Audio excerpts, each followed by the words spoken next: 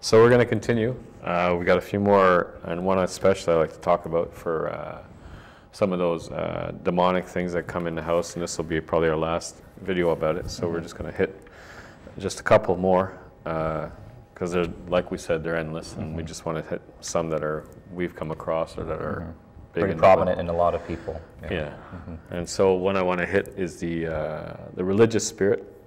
That's one of the big ones that are in our churches, or in everywhere we go, with people having that religious spirit, and it flows down the avenue of traditions of men, you know, and Jesus came in contact with that a lot, where they have a mindset and a stronghold built up to how things are done or supposed to be done, and it blinds them or holds them into a place that they're not accepting to what the Lord wants to do, because it's not how they're used to it being done.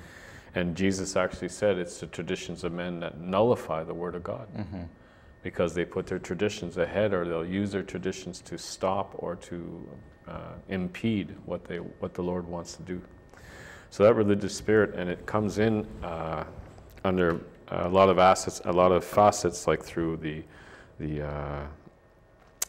traditions of men and stuff like that. But one of the ones underneath that religious spirit is a seducing spirit. And a seducing spirit is where they get that heresy or that other doctrines that come from. And I remember hearing a story from a prominent preacher who was big in deliverance, where a seducing spirit came out of somebody, and it named 37 doctrines that were under, and each one was a spirit underneath, and they were all in that person. And one of them came out, and they were saying all these things, you know, like one of them was, you know, Seventh-day Adventist, or Jehovah's Witnesses, or Mormonism, and one of them was this is where he was astounded, because he had spent some time being a missionary in Africa, in a certain part of Africa, and so he knew some of the tribes and some of the things that went on with the tribe. And one of those seducing spirits came out and said, and he says, "Who are you? What do you do?" And he says, "I do fetishes and flowers and fetishes, or feathers and fetishes." And he says, "I get people." And he goes, "Where are you from?"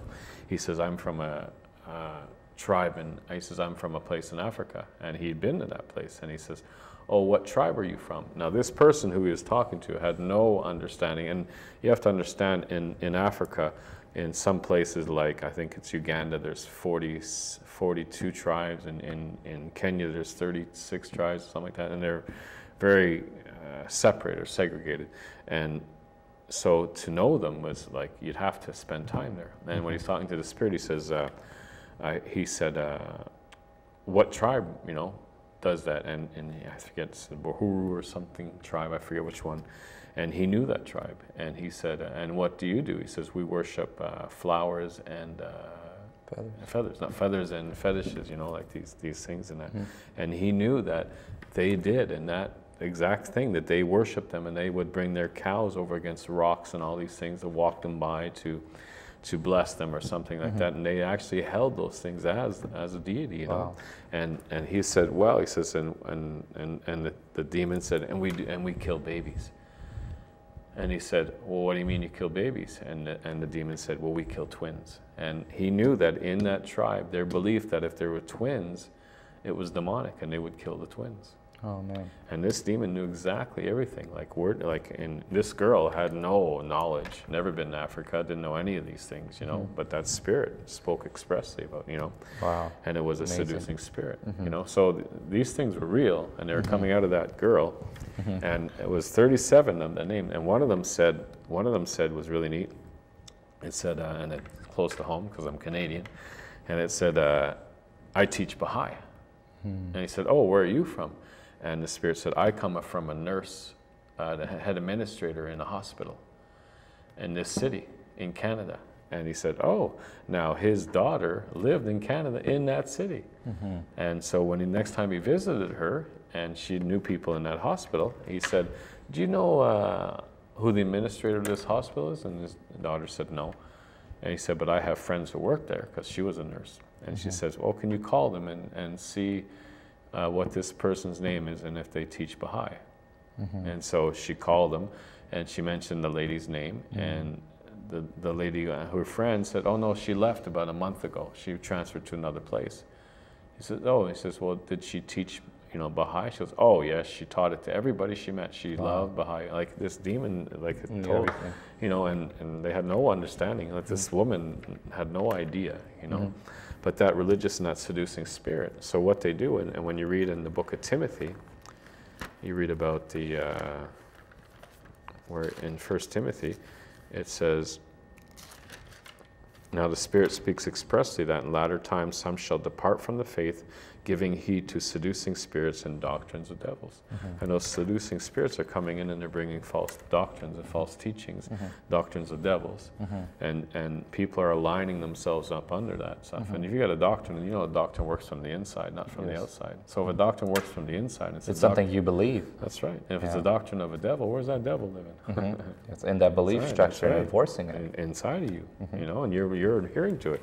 So you get a lot of these belief patterns, or a lot of these belief structures set up through that religious spirit or that seducing spirit that comes in, and it convinces you through the doctrine of devils or demons, you know, that this is the truth, and you know everybody else is lying, and you know you get separate. I mean, one of them mentioned was Jesus only. I mean, there's so many that this thing, 37 of them, and that man said that he had more teaching, he had more understanding, being educated through that 4-hour. What happened with all those things left in 4 years of Bible college? Because he said he said there was so much insight into those things. You know what happened through those 37 spirits leaving that one lady underneath that seducing spirit. So underneath the religious spirit, would there be like a spirit, like a false image spirit? Yes, that's really strong. Go ahead. Yeah, I think we came across that one where everyone seeks and worships God almost according to a certain formula or the way that they see God, and they worship God, but it was amazing because I can jump on there, is that this spirit we were kicking out came up and said that he is false image. And I said, he says, oh, I'm in every church. And we said, you're in every church? He said, yeah, I'm in every church.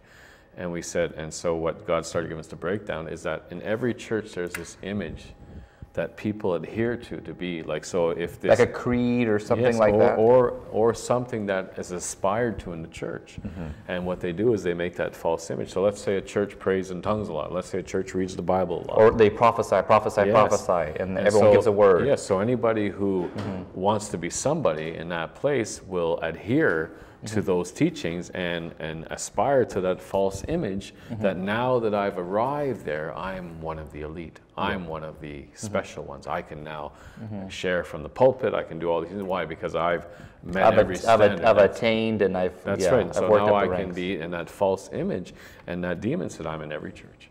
And so it's amazing, and you have to wonder, and you have to think, holy smokes, you know, and I'll give you one example, is the worship team.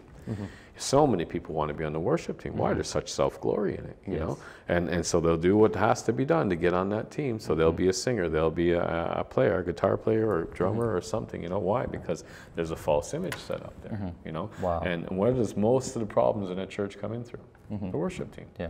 Because there's such I mean, most of the time you get people who run off with each other on a worship team. Because why? Oh, we connect spiritually, you know. She understood, or he understood me, you know, and then they commit adultery, or they divorce, and they leave their spouses because of this spiritual connection you know, that they feel with each other. But it was all in this aspiring to retain to this false image, you know, that now I'm one of the, you know. So it's like there's a spiritual false image. In the recording before, we talked about, like through Aphrodite, that there's like a self-image, and there's also another image that the enemy tries to. That you aspire to, so you can be that special one, you know, and you can see it in where? In the Pharisees. And he drives that person too. Oh yeah. You know what I mean? I mean, every Pharisee, they had, what did Jesus say? Don't wear those big phylacteries, which are the, you know, where the scriptures are in the boxes and all your prayer scars and all these things to appear to be holy. That's like a false image. That's that false image. Yeah. So even back then it was there, you know, because if you were a Pharisee and you had all those things, you were looked up to. You had attained. You had become part of that elite group. And so you got to be careful in the churches that everybody sets this thing up in their own church of what you need to do to become one of those elite, one of those, you know, who have attained. You know, it's like the goyim and the ones who are literate, the ones who can, who really help lead the people. And everybody wants to be that person who is, it's in a false image. And he said, in every church, you think, wow, that's right. Every church has that place or that thing you try to aspire to where you become one of the accepted ones, one of the teachers, the esoteric ones who knows the secrets of the hidden things. Wow. Anyways, and that religious spirit, that one is very key, that it works in a lot of churches. And you have to examine in your church what it is you've set up as a tradition of men that becomes a false image to people to reach. And it actually stops the gospel or stops the true Spirit of Christ. It's a counterfeit type thing, and it's like we wonder why we can't break through, and it's because we're serving this with not even knowing. And what's supposed to be the true measure? It's relationship. Yes. It's relationship with our King, with our God, with our Lord, with our Savior. But we don't judge it by relationship. We judge it by an outside means that shows us how we've attained, because I get to preach from the front. I get to play on the worship team. I get to, that's why, like, when it comes to Sunday school and that, there's not a lot of participants because there's not much glory in it, You become a servant there. You have to serve and help. But when it comes to something that has a lot of speak on stage, there's a lot of aspiring to that because, hey, I've attained. I can preach now, I want to be one of those elite. And so that religious spirit comes in.